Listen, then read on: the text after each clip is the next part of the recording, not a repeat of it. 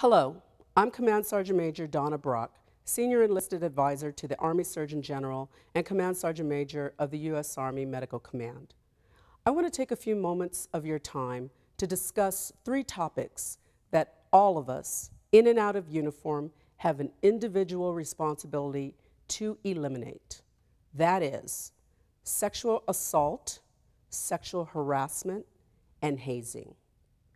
Not taking action goes against our 7 core Army values. From our first days in basic combat training, we are drilled on the importance of loyalty, duty, respect, selfless service, honor, integrity, and personal courage. From this point forward, it's our responsibility. No, it's our duty to live these values in everything we do, no matter where you are or what you are doing. One might ask, so what's the difference between sexual assault and sexual harassment? While related, they're definitely not the same. Let me explain.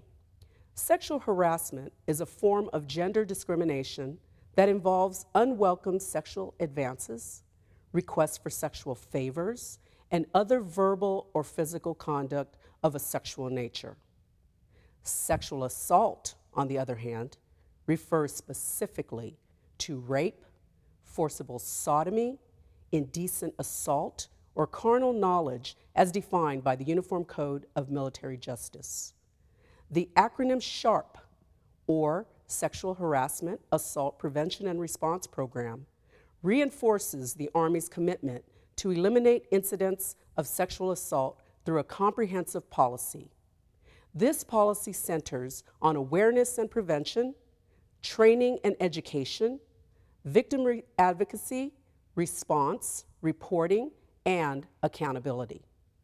The goals of SHARP are to create a climate that minimizes sexual assault incidents which impact all Army personnel and family members.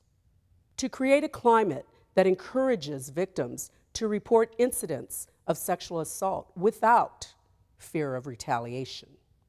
Establish sexual assault prevention training and awareness programs to educate soldiers. To ensure sensitive and comprehensive treatment to restore victims' health and well-being. Ensure leaders understand their roles and responsibilities and thoroughly investigate allegations of sexual assault. And last but not least, take appropriate administrative and disciplinary action. The last topic I want to discuss is hazing. Lieutenant General Horoho and I strongly echo the recent emphasis that Secretary of Defense Panetta and Chairman Dempsey have placed on this topic. We, as professionals, have a personal obligation to prevent hazing and ensure that we treat our soldiers with dignity and respect. Just like sexual harassment and assault, hazing is not compatible with the Army values we live by. The very foundation of what we do depends on trust, and trust depends on the equitable and fair treatment of all soldiers. Hazing in any form has no place in our Army and will not be tolerated. As you know, hazing is nothing new and is explicitly prohibited by Army regulations and the Uniform Code of Military Justice. Let it be known that individuals who participate in, allow, or condone hazing will be subject to disciplinary action that may include non-judicial punishment or court-martial. Our core values of loyalty, duty, respect, selfless service, honor, integrity, and personal courage are essential components of who we are as soldiers for the best Army in the world. I highly encourage you to embrace these values and to have the intestinal fortitude to correct a wrong when you see it. That's what's expected. That's what we do, because that's who we are. We are Army medicine, serving to heal and honored to serve.